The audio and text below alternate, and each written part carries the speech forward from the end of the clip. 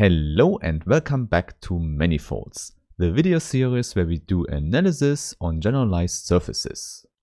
Indeed, we get closer and closer to the topic of integration because in today's part 27 we will talk about so-called alternating K-forms. In the end, we will define differential forms and then we can integrate them on a smooth manifold. However, first we have to talk about some multilinear algebra. But before we start with that, I really want to thank all the nice people who support this channel on Steady, here on YouTube, on Patreon or by other means. And please don't forget, you can download additional material with the link in the description. For example, I have printable PDF versions for the videos in this series. Okay, then I would say, let's start with a quick recap of the tangent space of a smooth manifold. In particular, every time we write M, we mean a differentiable manifold. Therefore, the tangent space at a given point P always exists. And the name for the tangent space is always TPM. And now if M is an n-dimensional manifold, the tangent space is an n-dimensional vector space. And of course, this immediately explains why linear algebra comes into the game. In fact, vector spaces are now the important objects of this video. And moreover, for every vector space, we can also define the dual space with a star. And moreover, in order to make the notation shorter, usually the star is pushed to the T instead of behind the whole vector space. So it exactly means the same thing, namely the dual space. And in the case you have never heard of the dual space at all, I give you the definition here. Now, it's given by the set of all linear maps and maybe we call them alpha. And the linear maps are defined on the vector space we consider, which is here TPM. And they map into the corresponding field, which is given by R in our case. So in short, you just say the dual space is given by the set of the linear functionals. And functional here just means that the codomain of the linear map is just given by the very simple vector space R. And now if you remember, in the last video we already considered such a linear functional. Namely, we called it dxj. Okay, and if we want to be more precise with this object, we also have to put the point P into the name. And then you should know this gives us a linear map from TPM into the real number line R. More precisely, you should recall that we can use the coordinate basis of TPM for the definition of dxj.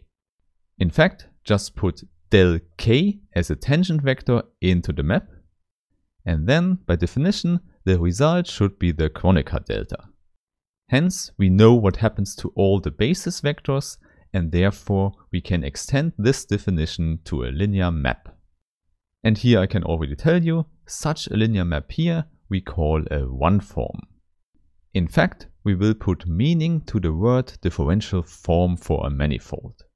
In general, this will be just a map we can call omega defined on the manifold M, such that the value omega of P is a special linear map. So for example, we could say it's an element of TP star M. And there you might already know, this is the special case we call just a one-form. And now we already know one example, namely dxj.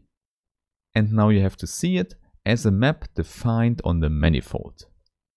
This means each point P is sent to the linear map from before. And from this one, we already know it's an element of TP star M. Okay, so now you already know what a one-form is. It's just a map that gives for each point on M a linear map. And now, in order to define so-called two-forms, or generally speaking K-forms, we need to do some multilinear algebra.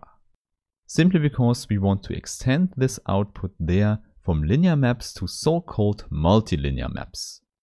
However, we can already look at a special subset and we call this old K.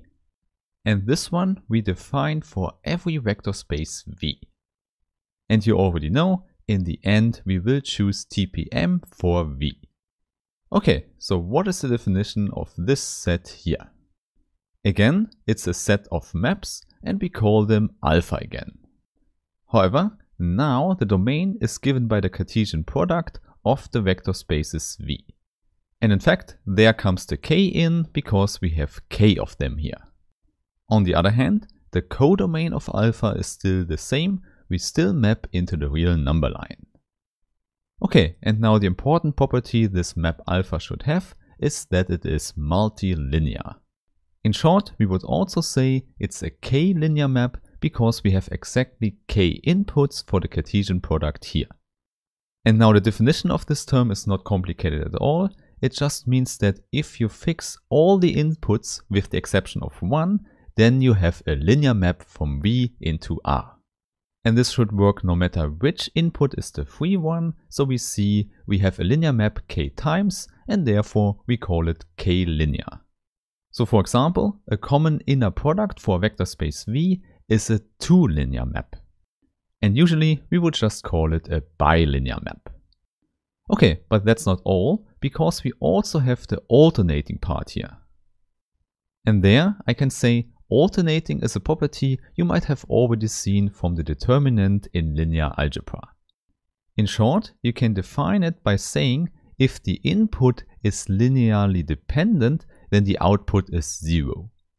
More precisely, if you have k vectors from the vector space, you put them into our map alpha, and this is 0 if the k vectors form a linearly dependent set.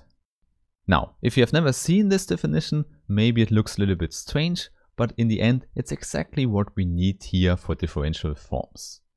And maybe let's quickly look at an example for a bilinear form that is alternating. So this means our alpha now comes from alt2. And now maybe you should immediately note that from the alternating property we get the following. If we exchange exactly two vectors in the map alpha, then nothing really changes except for the sign in front. So there you see it, alternating just means that we have to add a minus sign if we exchange two vectors.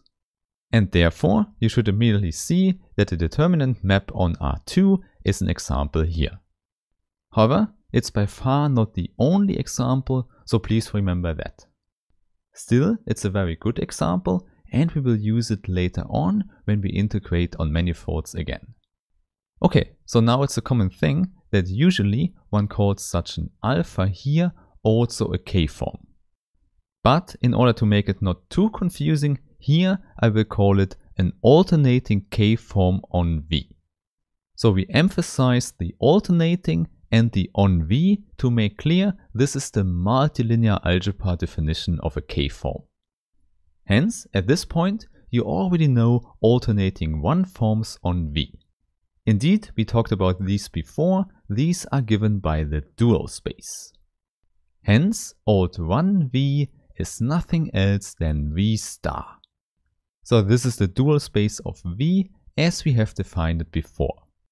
In other words, for one forms, the alternating part is not seen at all. And in that sense, we can also define zero forms and define the whole set here. In fact, this is just a useful convention to make some formulas nicer later. And we just define it as the real number line, so as a set of scalars from the vector space V. Okay, so I think this is a good enough introduction into the field of alternating k-forms, and in the next video we will go deeper into this field and we will also define the important wedge product for alternating k-forms. So I really hope we meet again and have a nice day. Bye bye.